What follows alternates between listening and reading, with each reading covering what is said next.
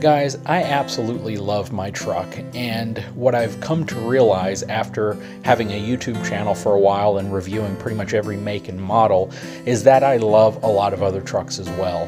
For me, my specific truck right now is perfect, and I really can't think of getting another truck until GM and Ram come out with their 2500, 3500 series trucks.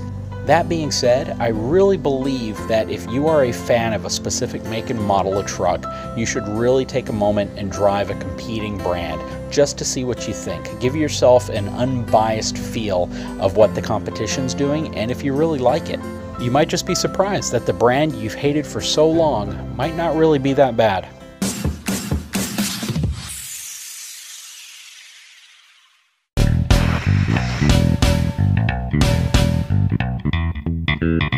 What's going on, guys? So when I did the install video for the Built Right rack system for the back of my truck, I talked a lot about this Waterport and the fact that I wanted to reposition it to the Built Right rack. A lot of people chimed in and wanted to know what the heck a Waterport is, and apparently missed the video where I explained it. So for those of you that missed that video, you can watch this video.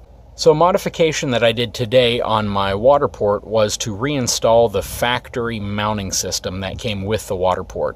If you recall, when I got this Built Right installed, I used the grips. They're these rubber big clamps that essentially are attached to the back of the Built Right rack system.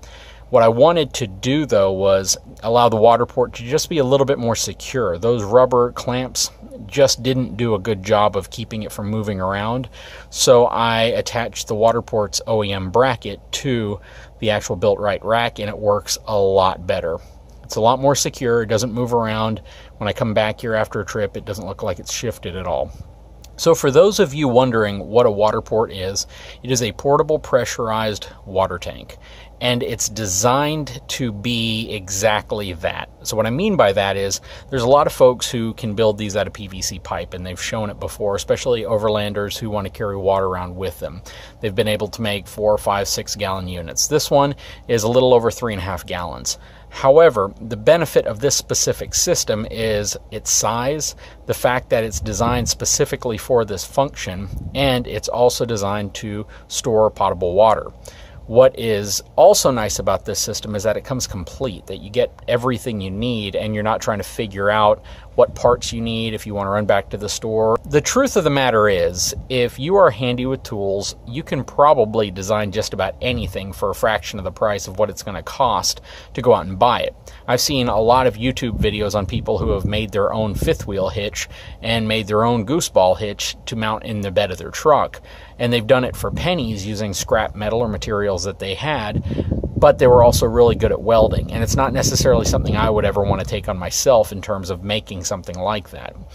Waterport's kind of the same way. You can be creative, just like a lot of people are, and you could probably come up with a way of putting a system like this in your vehicle. I like the fact that the folks at Waterport have already done it for you. Now, this is their Generation 1 unit. They now have a second generation unit that's actually come down in price quite a bit. This one was about $250, and the new one, I believe, is $200, but it comes with everything you need to mount it to your vehicle. They've also improved the design of the unit as well. So the mounting brackets, the way it mounts to the vehicle is a little bit more sleek, and the Waterport unit itself is just designed a little bit better. You can tell it's definitely a Generation 2 version of this. Sorry if you hear the seagulls yelling at me. They've all of a sudden decided to flock my way. But if you want to see how this thing works, you essentially have this quick release port on the side here that also has a pressure release built into it. You take this quick release valve, you attach it to the end of your water hose, plug it into the end of the water port, turn on your water. It will automatically fill the water port and pressurize it at the same time. Once it reaches the correct pressure and the correct water level, this will pop out, it'll stop. You turn off the water supply, disconnect this, and your tank is ready to go. When you're ready to use it, you simply use the included hose and multi-sprayer, plug it in to the end of your water port, and you have water.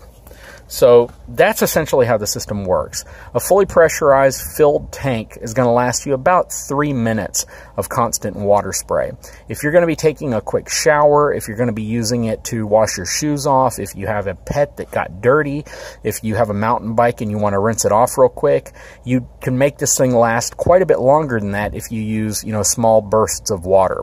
Now, there is a significant amount of pressure, so it's not like it's just going to dribble water out. Like if I put this on the jet setting, you'll see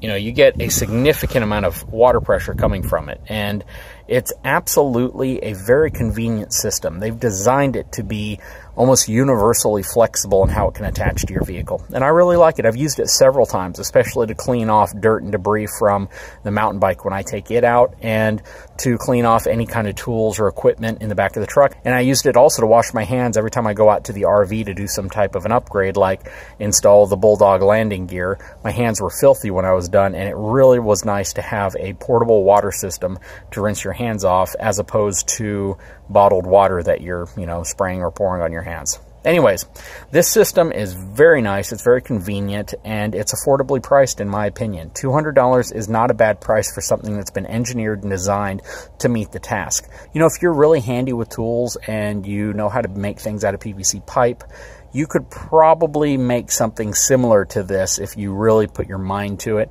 I know there's YouTube videos out about making, your own version of this, but I personally prefer when a company has done the engineering, the design, made it safe for potable water, and really put the time and effort needed into making a good quality product into practice, and they design it for you so you don't have to do it yourself. In my opinion, it's just a really nice, convenient system, and I highly recommend it. Anyways, guys, I just want to do this quick overview, especially because I moved it from the Built Right, I think they're called Quick Fists, the mounts that hold it up against the side, to the original Waterport, kind of a U-shaped tray that holds it in place, and it's secured very well to the side. I mean, it is really secure to the side of the truck, and I'm really happy with it. It's conveniently located now at the very back of my truck, so I really don't have to lean in. Before, it was right above that that fender flare on the inside, and you had to pretty much get into the back of the truck to access it. Now, I simply walk up to the back when I'm done, release my quick release valve, put my hose back inside the back of the truck, and I'm good to go. Anyways, guys, if you haven't had a chance, please take a moment, subscribe to my channel, give me a thumbs up. We'll talk to you again soon.